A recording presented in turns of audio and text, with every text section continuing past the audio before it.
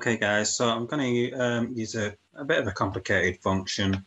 It's called Smart Trade Convert. So let's say one of your bots is in profit and you think it might sort of dip down again. And you think, right, I want to take the profit that it's at. So let's say this bot here. Okay, if I now click Smart Trade Convert and I want to keep the bot going, okay. Okay, press confirm. Actually, I've just cancelled it. I think I've just cancelled it. Okay, so converting to a smart cell. I find it easier to look at my phone. Get my glasses on, guys. Getting old.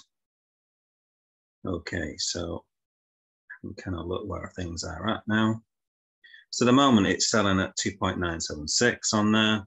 Okay, but it's quite a distance away from that. So what I want to do is have a look. It's at kind of 2.886 kind of at the moment. So what you can do is you go here and you change that amount.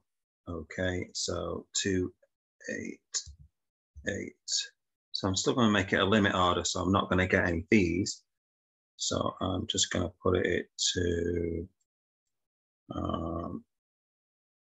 that one, not too close.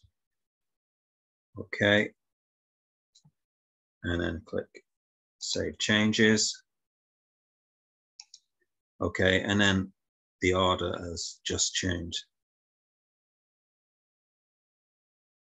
Okay, so the order has just changed. And that's it. I'm now looking at my phone. I can see the little yellow triangle near the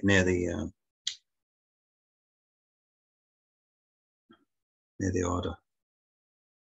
As usual, it's gone off the screen. So, but it's coming back down again, and it's obviously going to go up and down for a bit, but it's closer to the point, and it should hopefully fill. So the whole point of you doing that is that you might want to release some funds.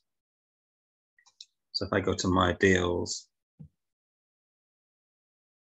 okay, I've just sold some Kasama in the same way. So I've kind of not taken a full percentage profit, and I've just taken some of the funds. Because basically what happens is when you get too many bots, you run out of money.